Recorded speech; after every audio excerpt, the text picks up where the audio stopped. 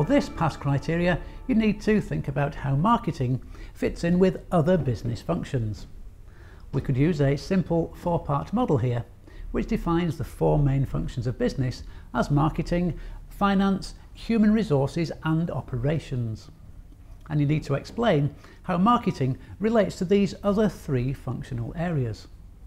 So marketing's relationship with finance could cover issues like setting marketing budgets, deciding what levels of discount can be afforded, or what price to set in order to meet the organisation's financial objectives.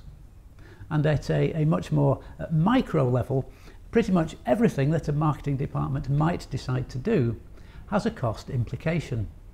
For example, designing new product packaging, upgrading a website, placing an advert in a magazine, or agreeing to accept returned goods. All of these things have a cost attached to them, and marketing and finance need to work together to ensure that an organisation sees a return on its marketing investment and that it doesn't overspend. Marketing and human resources need to work together to ensure that the marketing department has the staff it needs in order to do its job, and that marketing personnel are adequately trained in the skills that the business needs, whether that's web design, sales, planning, social media, whatever the marketing strategy demands.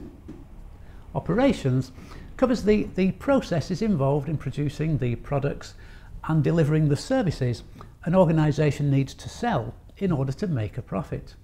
And if it fails to make a profit, there will be no money to spend on marketing.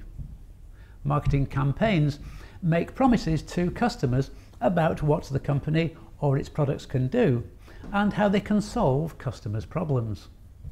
Operations need to live up to these promises, and marketing needs to make sure that it is not promising anything that operations cannot deliver. Organisations are complex, and different business functions don't work in isolation. They have to work together to achieve the organisation's goals.